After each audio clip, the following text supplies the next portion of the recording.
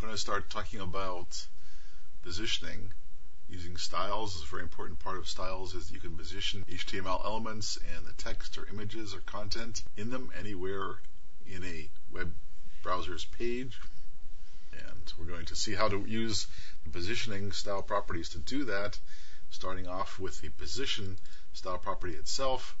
That is a property that indicates what kind of positioning you want to use. You can set it to absolute for absolute positioning, where you set the absolute coordinates of the element in the web page, or to relative for relative positioning, where you set the position of the element you're positioning with respect to another element. We're going to see how to use both absolute and relative positioning in this course, and that's the position style property.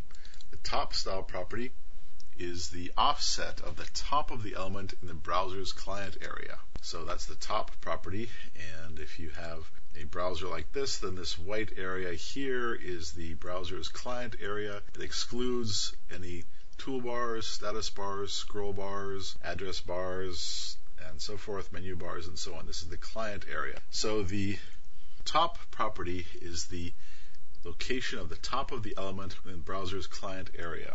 It's measured from the top of the client area is top equals 0 pixels, and you measure down increasing number of pixels down to here, and so that is a positive. The image 1 here has a positive top property because top is measured in the increasing y direction going downwards. So this position here at upper left is 0, 0 in the client area, and the top location increases as you go down in increasing y direction, and the next property, which is left, increases going this way, as you see here, to positive x direction. So positive y is down, positive x is to the right.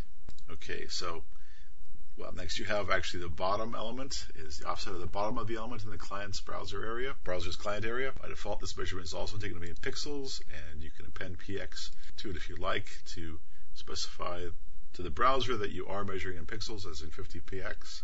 Left is the offset of the left edge of the element in the browser's client area. So to move an element using absolute positioning, you usually use top and left properties, the top and left properties. Left is the offset of the left edge of the element in the browser's client area. By default, this measurement is also taken to be in pixels.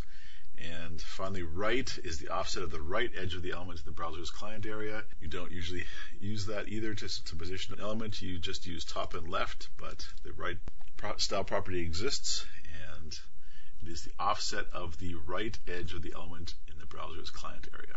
Finally, the Z order style property sets the stacking order of the item with respect to other elements. We're also going to see how that works in this course, and it allows you to stack HTML elements on top of each other, which can also be very useful in Ajax-enabled web pages. And these are the style properties we're going to be using in order to position elements in web pages. And so let's start working with them.